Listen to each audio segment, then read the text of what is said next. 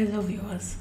Ophthalmic prisms are solid, three-dimensional, triangular, transparent objects that consist of two refracting surfaces that meet at an apex. They have no refracting power but deviate light rays that pass through them. They are best described in terms of their power, which is in prism diopters denoted by the uppercase Greek letter delta.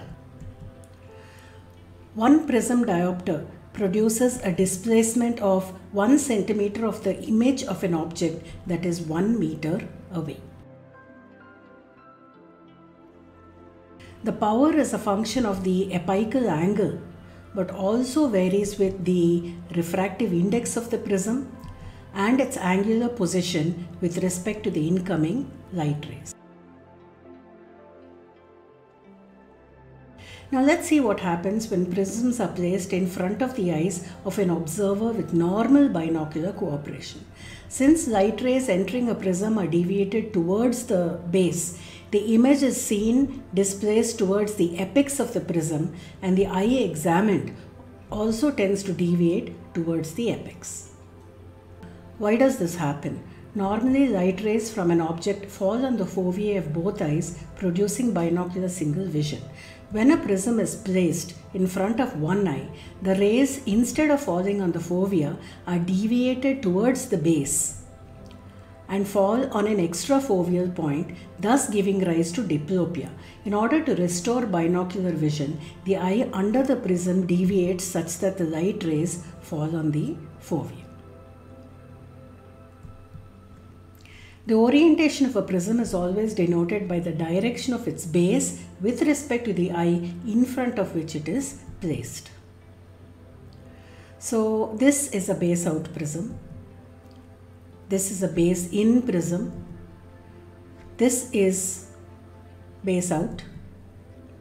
This is base in. This is base up. And this is base down.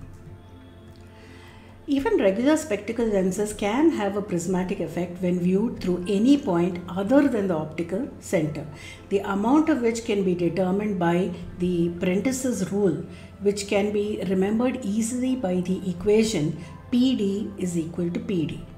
So the prismatic effect at any point on the surface of a lens in prism diopters is equal to the power of the lens in diopters multiplied by the distance of the point from the optical center in centimeters.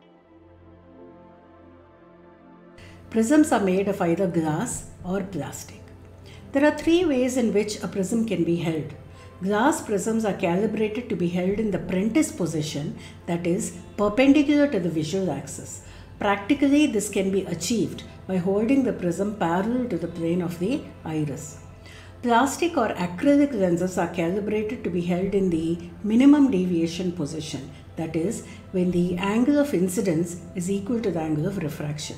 Since this position is very difficult to determine, plastic lenses are held in the frontal plane position, where the back surface is parallel to the face of the patient, with very minimal change with respect to prism power.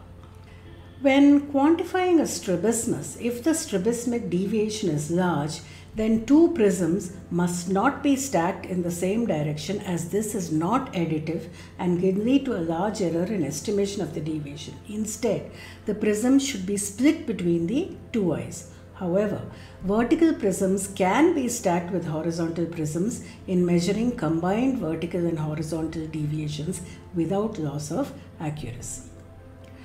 Some people denote strabismus in terms of prism diopters and some people degrees. The two are not equivalent.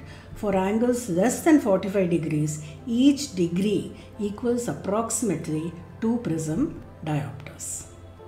Prisms are available either as loose prisms in the trial set in the form of prism bars or as Fresnel prisms. Fresnel prisms are an alternative to conventional prisms for therapeutic use. When required in high powers, a regular prism is very heavy and thick. Since the power of a prism depends on its apical angle and not on its thickness, reducing the base apex dimension of a prism retains its prismatic power but grossly reduces its base thickness. A Fresnel prism consists of a series of small prisms on a thin membranous polyvinyl chloride sheet. It has the same deviating power as a conventional prism. So that's it for today.